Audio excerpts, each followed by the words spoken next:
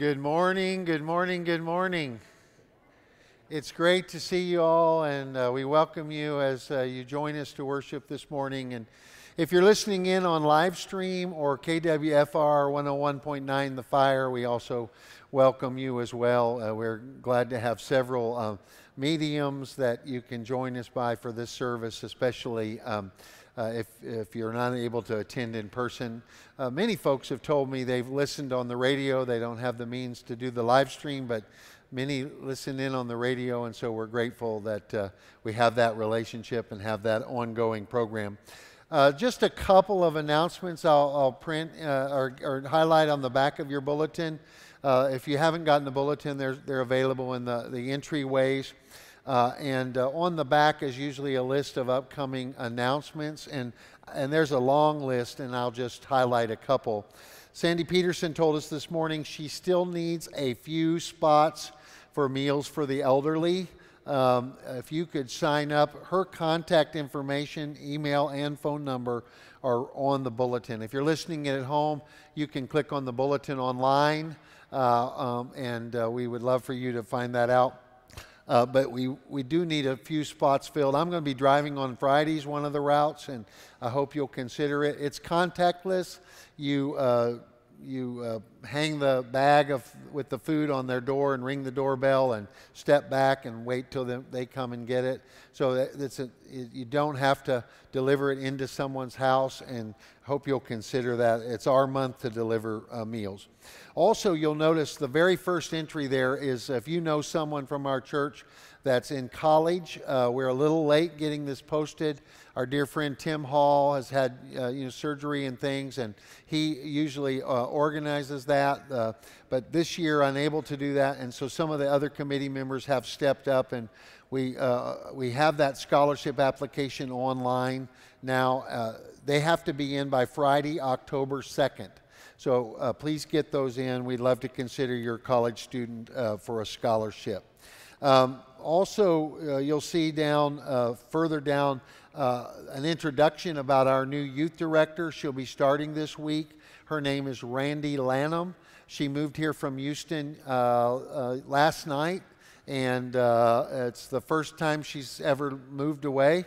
And so I hope when you get a chance you'll welcome Randy Lanham. And we've had many good youth directors over the years, but this is the first time that I think in a long time we've had a full-time youth director. So really excited about that opportunity, and I hope you'll greet her when you have the opportunity to meet her. There's other announcements there. If you'll look those over, and please take it home with you. We have not been greeting because of COVID, but as you stand for the call to worship, will you wave at somebody? Give them some jazz hands or something like that. So let's stand for our call to worship, and Karen will come lead us.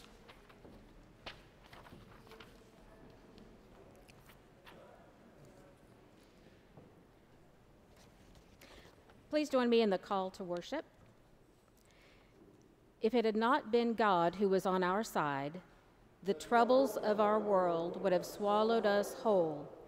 If it had not been God who was on our side, the sorrows of our times would have swept us away. Are any among us suffering? Come and pray. Are any among us cheerful?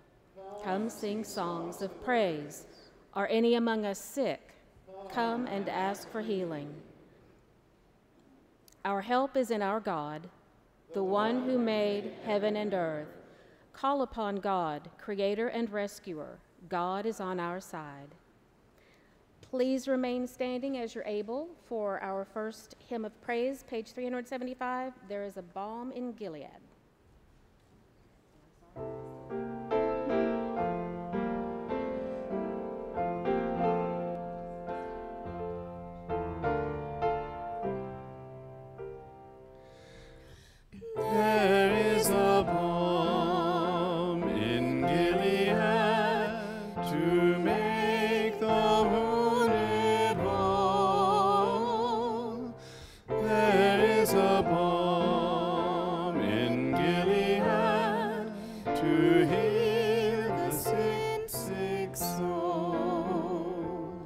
Sometimes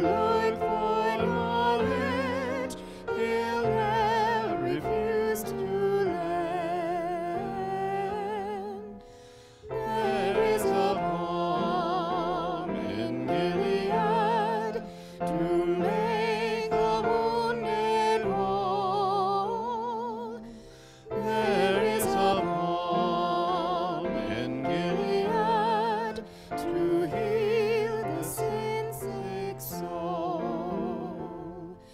If you can't preach like Peter, if you can't pray like Paul, just tell the love of Jesus and say he died for all. There is a balm in Gilead to make the wounded whole. There is a balm in Gilead to heal the sin-sick soul. May be seated. Before we have our confession and pardon, let's share any joys or concerns that we want to lift up today, and let us respond to those concerns. Lord, hear our prayer, and to any thanksgivings, let us say thanks be to God. I know we want to lift up the family of Meredith Lewis. Her parents were longtime active members, and she grew up in this congregation, and Meredith passed away this week. I don't think any services are pending, but we'll let you know when we hear something if there is a service that's scheduled. So for Meredith Lewis, Lord, hear our prayers. Continued prayers for the Wegner family. Ronnie and Billy's father passed away a week ago, and we want to lift up the Wegners. Lord, hear our prayers. Yes, Bishop. Let me come a little closer so I can hear you. Oh, yeah, the Black Panther actor that passed away. Lord, hear our prayers. I really do have hearing problems. Don't tell my wife I admitted to that, but she's in the back. She heard it, sorry. Baby Selah on Wednesday will be having her first birthday. So let's say, thanks be to God, or happy birthday, right? Selah, Selah, Selah. Happy birthday to you. Happy birthday to you. Happy birthday, dear Selah. Happy birthday to you. I got to smile. I got to smile. Gosh, if it wasn't for COVID, I'd go over there and pick her up, but oh my gosh. Other joys or concerns that you'd lift up? Laurel? Prayers for rain. Lord, hear our prayers. Others. Our country. Lord, hear our prayers. Let us take a moment. We're going to go to the confession and pardon. I know you don't have your hymnals in front of you, but perhaps you will remember the words to this, and I would just invite you, when I get to the prayer of confession, that you would join me. Christ our Lord invites to his table all who love him, who earnestly repent of their sin and seek to live in peace with one another. Therefore, let us confess our sin before God and one another. Merciful God, we confess that we have not loved you with our whole heart. We have failed to be an obedient church. We have not done your will. We have broken your law. We have rebelled against your love. We have not loved our neighbors, and we have not heard the cry of the needy. Forgive us, we pray. Free us for joyful obedience through Jesus Christ our Lord. Amen. If you'll pray in silence and confess your sins to God.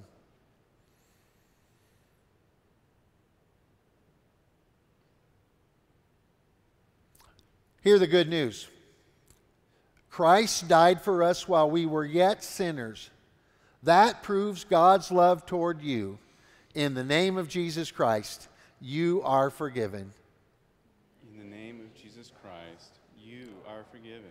Glory to God. Amen. Amen. Karen, would you lead us in the scripture? Please join me in the prayer for illumination.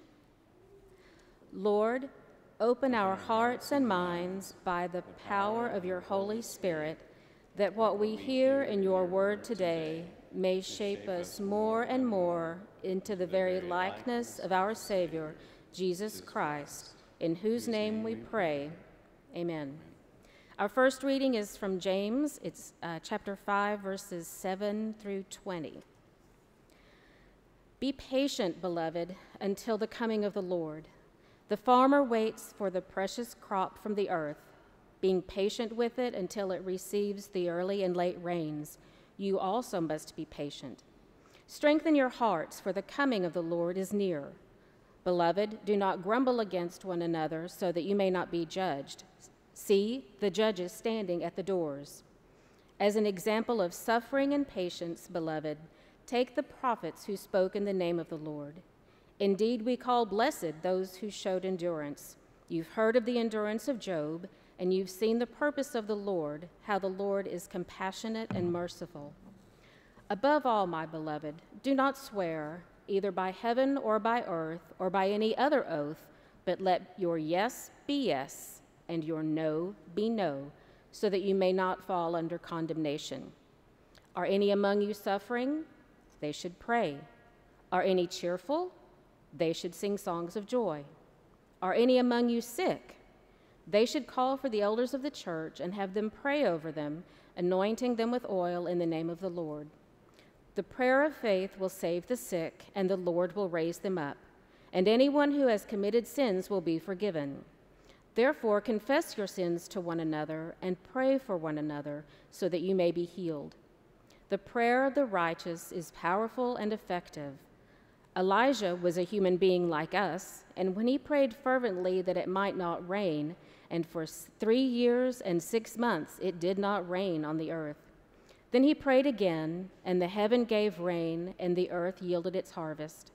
My brothers and sisters, if anyone among you wanders from the truth and is brought back by another, you should know that whoever brings back a sinner from wandering will save the sinner's soul from death and will cover a multitude of sins.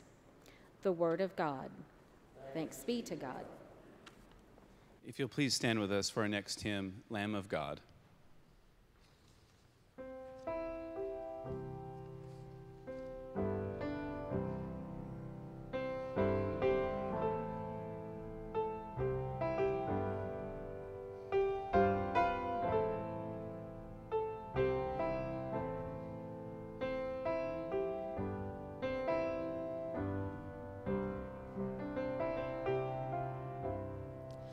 Your only Son, no sin to hide, but you have sent him from your side to walk upon his guilty sod and to become the Lamb of God. Your gift of love they crucified, they laughed and scorned him as he died. The humble king they named a fraud and sacrificed the Lamb of God. O Lamb of God, sweet Lamb of God, I love this holy Lamb of God. Oh, wash me in his precious blood, my Jesus Christ, the Lamb of God. I was so lost, I should have died, but you have brought me to your side, to be led by your staff and rod, and to be called the Lamb of God. O Lamb of God, sweet Lamb of God, I love the holy Lamb of God. Oh, wash me in his precious blood, my Jesus Christ, the Lamb of God. you'll remain standing for our second scripture reading that comes from Romans chapter 8, beginning at verse 22. Romans 8:22. We know that the whole creation has been groaning, as in the pains of childbirth, right up to the present time. Not only so, but we ourselves who have the first fruits of the Spirit groan inwardly as we wait eagerly for the adoption to sonship, the redemption of our bodies. For in this hope we were saved. But hope that is seen is no hope at all. Who hopes for what they already have? But if we hope for what we do not yet have, we wait for it patiently. This is the word of God. Thanks be to God. Amen. So we're talking this morning about patience, and I really had a revelation this week. My mom always had a little sign on the wall that said, "Lord, give me patience, but give it to me quick," right? And I've always loved that sign, but this week I probably realized, oh my gosh, she was praying because of me, and that's why she needed patience, My siblings probably had something else to do with that, but I know I've probably given my mom a few gray hairs, Someone else said, "Dear Lord, please bless me with patience. Not opportunities to learn to be patient. I've had too many of those." Anybody relate to that, right? Someone else said, "My patience is wearing thin." And by thin, I mean you are one smart comment away from being slapped so far away that even Google can't find you. Patience is what you have when there are witnesses. Nobody laughed at that at the 8:30 service, but you'll get it in a few minutes, right? I saw a meme made with a Froghorn Leghorn. Did anybody remember Froghorn Leghorn, right? Those kids are going to have to Google that. But it was a meme including the cartoon character Froghorn Leghorn telling, I think it's Sylvester the cat, and he said, "Boy, oh boy, you are about to exceed the limitations of my medication." And last but not least, the saying about patience that I identified with, "I wish I was as thin as my patience." Anybody? Right? So patience. In this 5th chapter of James gets to the heart of the matter there in verse 7, and he speaks about patience. Brothers and sisters, be patient. And at first we'll hear, when we hear that, about we should have a life of patience. But we might miss a phrase that he couples with that. Be patient until the Lord's coming. It's what I just finished in the Romans verse. It said, "But if we hope for what we do not yet have, but we wait for it patiently." We wait patiently for the Lord's coming. And then James gives us an illustration about that, and he talks about a farmer. And he said a farmer waits on the rain, and a farmer waits on the harvest, and he waits for his crops to yield, and he gives us this great illustration about farming. And who in Texas right now hasn't learned really in this drought to be patient for the rain?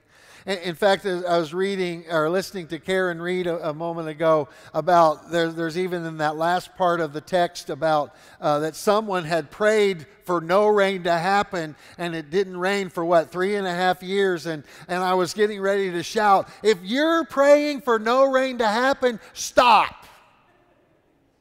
Because the rest of us are patiently waiting on rain. You need to change your prayer life, right? And join the rest of us. And so we know a little bit about waiting for the rain.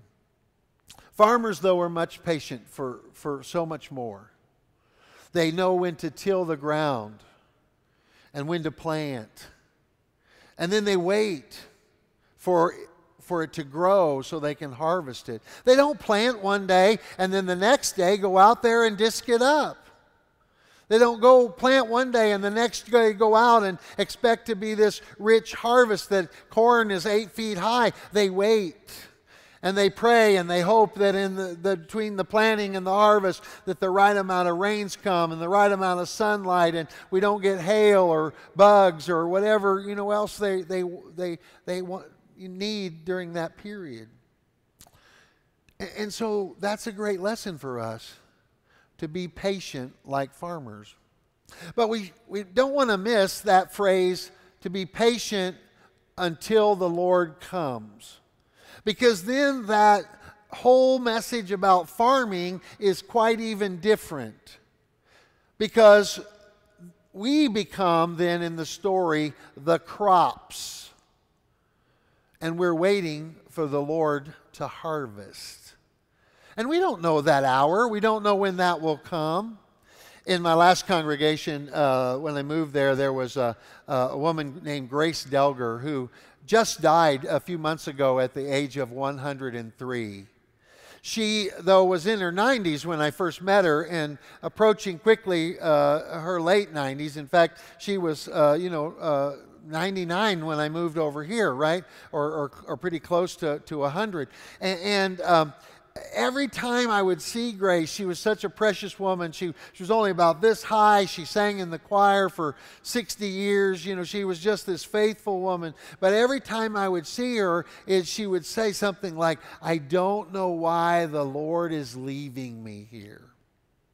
I don't know what my purpose is. Why at 96 or 97 or 98 or why at 99 the Lord has continued to leave me here. Yet I remind her every time, I said, Lord, you are such a great inspiration to everyone. You write cards to people. You pray for people. You encourage people. You have a purpose. The only time I really got worried was one day when I happened to get behind her driving and I saw how she was driving. And I was like, Lord, convince her to stop driving, if she's waiting to hear from you and it needs to be a message about driving, Sweet, precious lady. But she was waiting on the harvest like a farmer waits on his crop. We know about everyday patient life. We're patience with our children, or we need to learn patience. I think my mom had to learn that, right? Patience maybe with our employees if you're an employer. Or if you're an employee, patience with your boss, right?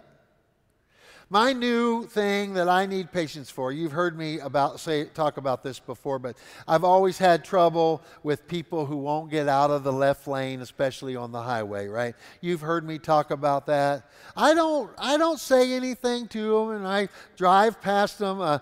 Laurel does hear about it in the passenger seat, but but that's been my pet peeve for a long time. But in COVID, we haven't been driving a lot, so I haven't had that problem, right? My new pet peeve where I don't have patience is when you're spacing out to enter the grocery store and the person going in ahead of you and you're trying to keep the space and they're slowing down or whatever and you're trying to keep the space, and then they get right to the door and for some reason they stop. Maybe they talk to the head counter person now. How you doing today? And I'm thinking, I'm glad you're nice, but enter the store, And then they enter the store. Well, they got to get a basket then. And they enter the store. And if this is you, I'm sorry, but it's just, I'm explaining then you got to get one of those wipey things and wipe off the handle. And then you got to get a wipey thing because now you got to wipe your hands. And then you stop at the tomatoes. And I'm back here going, Lord, give me patience and Lord, give it to me quick, right? Anybody? Am I the only one? I'm the only one? Really? Anybody? Okay, right. It's worse at Neighborhood Market because they got these little things that even stop you, I'm like, because you can't even get around them because they got these gates, and Okay, that's my own little problem. I'm confessing. In the name of Christ, you are forgiven.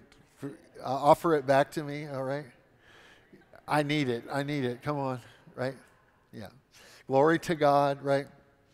So we know we need patience, but we need to also be patient until the coming of the Lord. That's what James is speaking about. He even says that we should wait on this precious crop, that Jesus is standing at the door, and we should be waiting just like Jesus is standing on the door. Biblical patience, then, is waiting on God. That's really what we're talking about this morning, that we're waiting on God. Sometimes we don't like that waiting. We want God to act, and we want God to act right now. We want God to answer our prayer, and we want God to answer our prayer right now. We want God to make things right in our world, and we want God to make things right now. But biblical patience is waiting on God. Waiting on God to come again. That's what Romans spoke about. Oh, the whole creation is yearning, and even the first fruits, human beings of that creation, we're eagerly and patiently waiting on God to come again, to create again in us, for God to deliver, for God to harvest. And while we wait, James speaks about how we should live in community together. Verse 9 says, "Don't grumble against one another, brothers and sisters, or you will be judged. The judge is standing at the door." Another reference of his coming. There's several references like that in this text. And so we need to hear that this phrase, "don't grumble against one another, or you'll be judged," is how we're to live together while we patiently wait. Now, I don't know about you, but this week I kind of reached my level of seeing negativity in the world. One particular day, I saw just everything. Everywhere I looked or heard something on the radio or news or whatever it was, everything seemed to be negative. I'm not singling out any particular one, but every quote or every politician I heard that day was negative. Every one of them. Not one side or the other. Every single one of them. And then I got on Facebook and I saw some of my colleagues in ministry, and every post I saw from my colleagues in ministry was negative. And so I made a post that says, negativity is like a virus running rampant, kind of compared to COVID. Negativity is like a virus running rampant. And someone joked with me on that post, and they said, "How do you test positive for negativity?" And I said, well, it might be a false positive, right?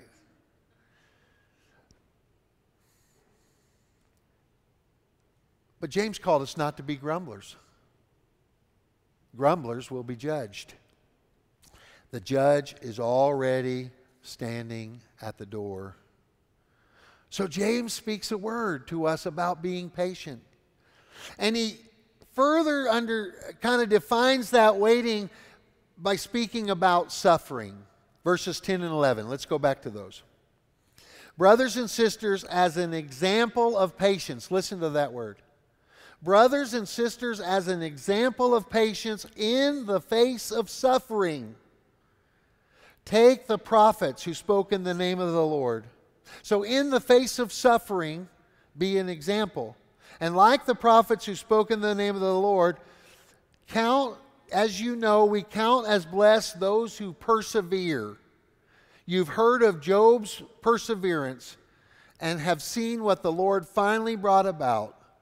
The Lord is full of compassion and mercy. Reverend Matthew McGraw tells about his experience in running in marathons. You're always supposed to give credit in a message to someone when they say something, and I always try to do that, but I knew there was no way I was going to come out here and try to say, I've run in a marathon. And that this is my own experience, right? I can't take credit for that. Reverend McGraw tells about running in a marathon and how difficult it is at certain points in the race. My brother Chris, younger brother Chris, is running some marathons some years ago, and he spoke about there's that moment where they hit what you call the wall, where mentally you like are hitting a wall and it's hard to go on. And Reverend McGraw was speaking about that particular point, and he said, so there's two things that I do in every marathon or half marathon.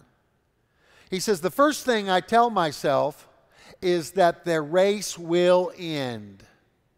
The race will end. Now, it doesn't define when or how quickly he's going to cross the finish line, or, or whether they're going to carry him over the finish line, which is, I don't know how many times I'd have to stop and go,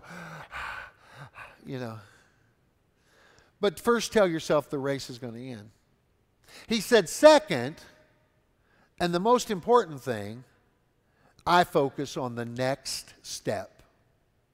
I focus on the next step. It was interesting. The night I found that illustration from Reverend McGraw, in my inbox on Facebook came a message from someone I don't usually hear from, someone from my past, and they gave me this little story from Elena Mikalova. It said, my grandmother once gave me a tip. In difficult times, you move forward in small steps. Do what you have to do, little by little. Don't think about the future or what may happen tomorrow. Wash the dishes, remove the dust, write a letter, make soup. You see, you're advancing step by step. Then Elena, she was speaking to me at this point. Elena Mikalova said, take a step and then stop. Now, the reason it's speaking to me is I thought back to the grocery store. I'm going to have to take a step and stop. And then take a step and stop. Because I need to focus on just the next step. Rest a little. Praise yourself. Take another step. Then another. You won't notice, but your steps will grow more and more, and the time will come when you aren't thinking about the future and crying, but you'll think about the future with hope. In the same way, James is telling us this may be a long race, but know that it will end. But for right now, take another step. You don't know that when the Lord is coming, but you know that the Lord is coming. So right now, take another step. We don't know how long we'll have to endure suffering. But for right now, take another step. So we must first remember this race will end. But right now, we concentrate on taking another step. 3 quick things. The Lord is coming, so be patient. The Lord is coming. Be patient like a farmer waits for his crop. Second, our patience should lead us to be friends with God, not enemies. Like last week's text, to be friends with the world is to be enemies with God. When we're grumblers, when we're negative, when we're giving up to the ways of the world, then we're not living in friendship with God. So while we patiently wait, we need to live in friendship with God. Lastly, the Lord is coming, and this should lead us to persevere. No matter what, no matter how difficult, no matter how hard, take the next step and persevere the race. Amen? Let's consider our giving and giving our gifts to God. The offering plate is here, or there's a offering box at the back of the sanctuary. If you would take a moment during the offertory and lift up your gifts to God.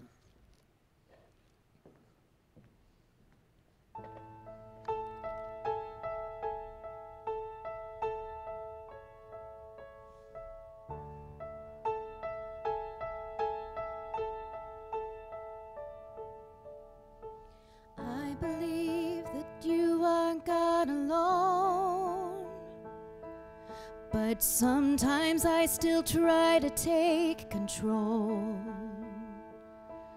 'Cause I get scared when I can't see the end, and all you want from me is to let go. You're parting waters, making a way for me. You're moving mountains that I don't even see. You've answered my prayer before I even speak. All you need for me to be is still.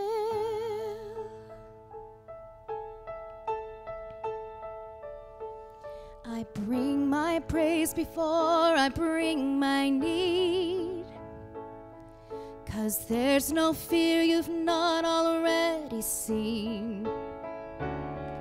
I rest my heart on all your promises, 'cause I have seen you know your faithfulness. You're parting waters, making a way for me. You're moving mountains that I don't even see. You've answered my prayer before I even speak. All you need for me to be is still, and know that you are God. Be still and know that you trust that you are parting waters. Lord, you whispered my name. Oh, you answered my prayer. You're moving mountains. You're parting waters, making a way for me. You're moving mountains that I don't even see. You've answered my prayer before I even speak. All you need for me to be is still. Be still.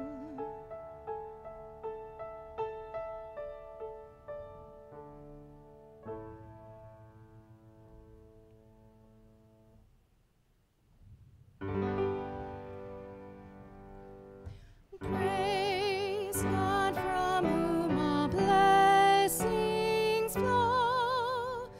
Praise Him, all creatures here below. Praise Him above the heavenly host. Praise Father, Son, and Holy Ghost. Amen.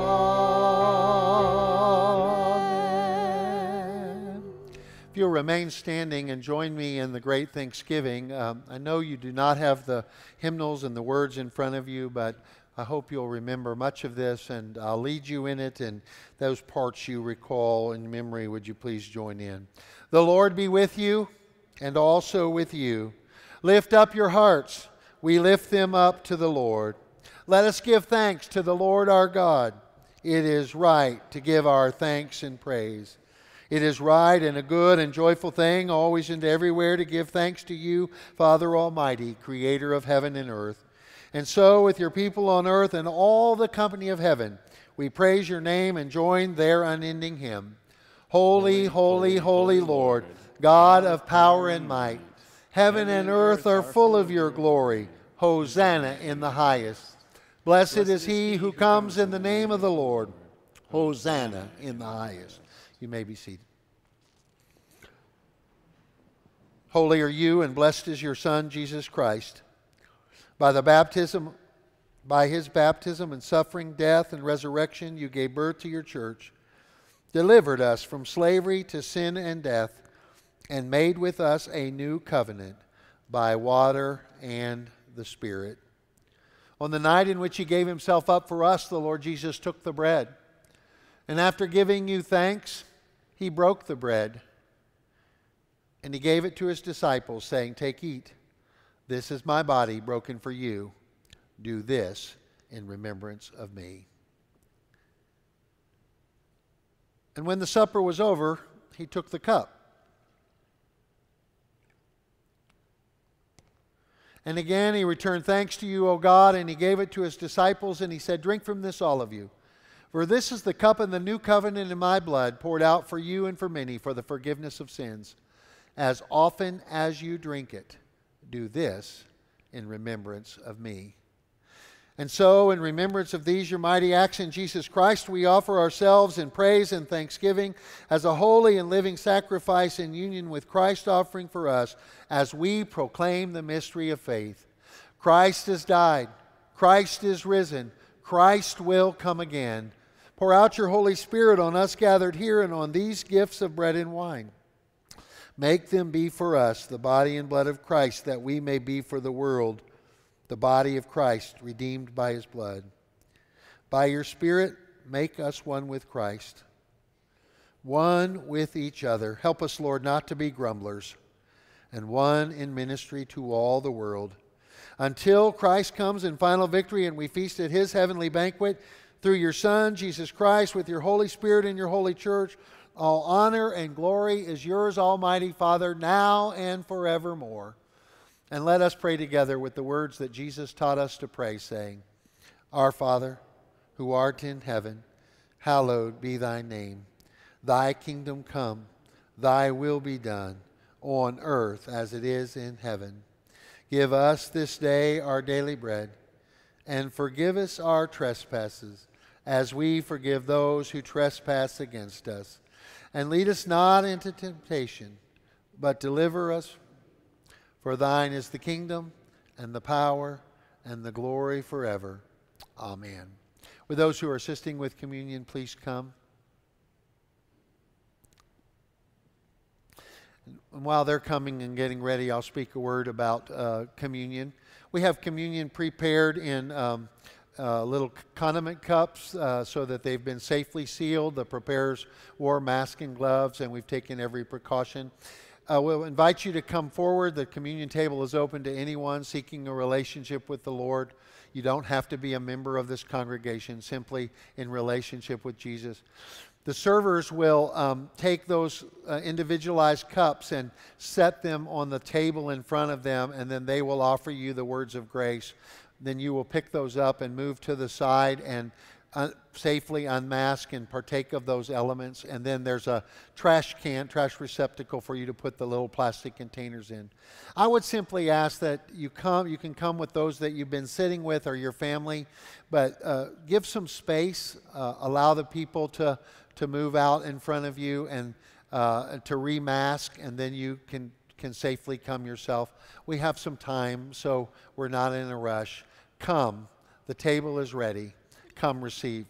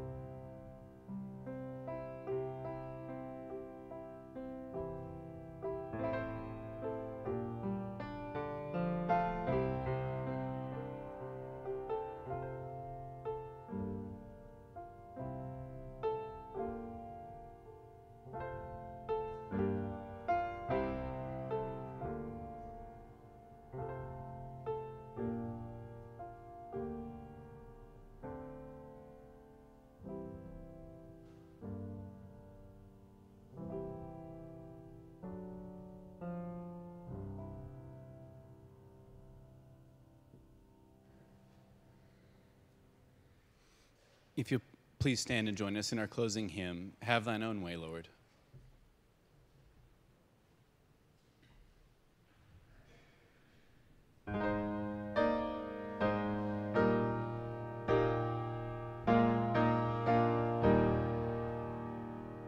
Have thine own way, Lord, have thine own way.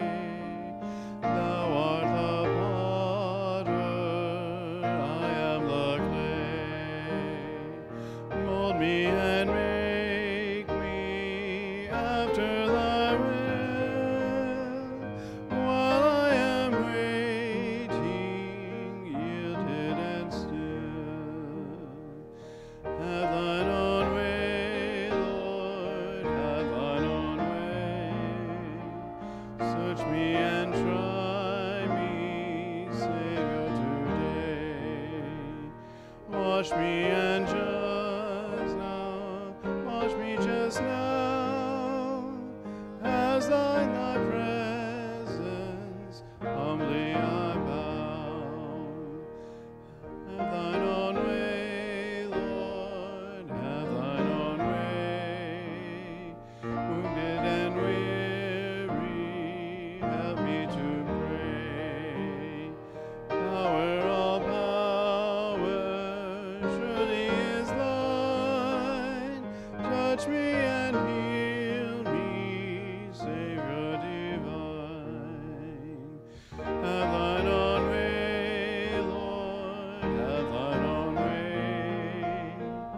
Hold me your being, absolute sway. Fill with thy spirit, till all shall see Christ only, always living in me. So sweet little Laura Malloy this week posted on Facebook and tagged me a picture of the first snowfall at Wolf Creek ski area. And then sweet little Jane Wardlaw posted some snowfalls in Creed. I knew she wasn't there, so I wasn't as jealous about that.